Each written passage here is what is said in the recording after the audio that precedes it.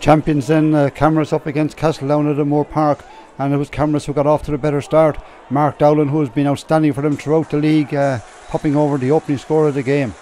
But things were to change, and change rapidly for the champions. Dylan Conroy popped over a free after Ben Conroy was fouled after just 5 minutes of play to leave the sides level. Then Martin Phelan, ball out into the wing to him, took it on the run and struck it over the bar. Ben Conroy setting up that one as well, having played a huge part in Steve Bloom's win earlier in the week in the Intermediate Hurling Championship.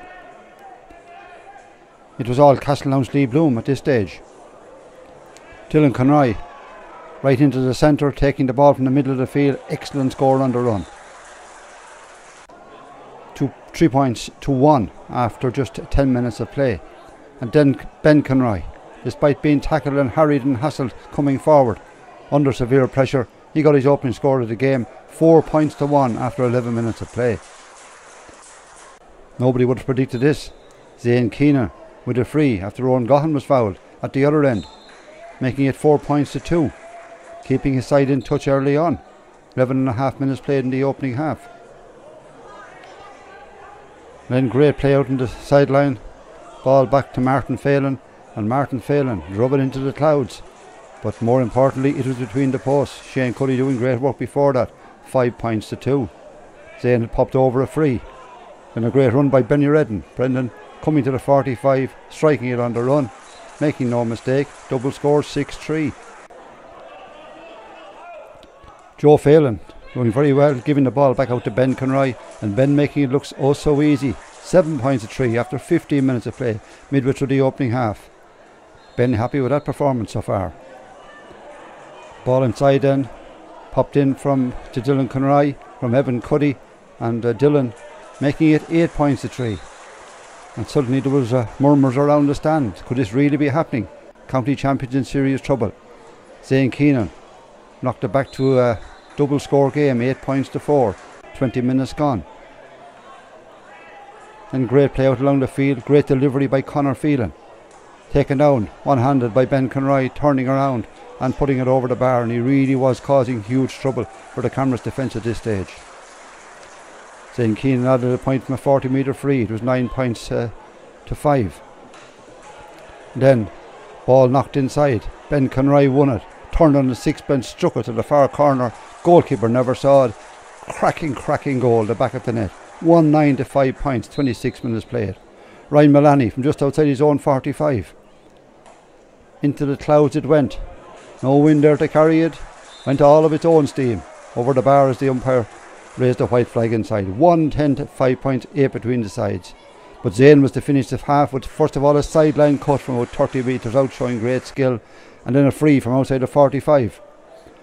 To leave 6 points between the sides at half time, and Camross with it all to do. 1 goal and 10 to 7 points. But we expected Camross to do it in the second half. Bit of a mountain to climb. But I got off to a great start. Straight from the throw in. The ball came to Dean Delaney, showing great skill. The ball's behind him, picked it up in front. Stripped by a tackle and popped the ball over the bar. Great score, 5 between the sides. Zane Keenan with a sideline cut after Dylan Conroy had hit 2 points.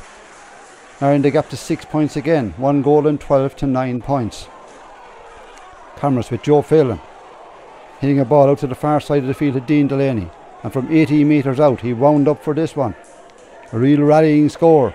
Camross needed it all. 12 to 10 points. 5 between the sides.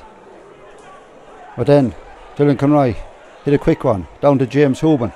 He popped it in. He thought it was a point. The umpire signalled wide. The linesman now had a chat with the referee. He went running in, had a chat with his umpires, and the white flag was raised. No Hawkeye needed there. 6 between the sides again, as the clock changed from 1-13 to 10 points. Zane and Dylan Conroy traded points. Still 6 between them. 1-14 to 11 points. But Camross needed more.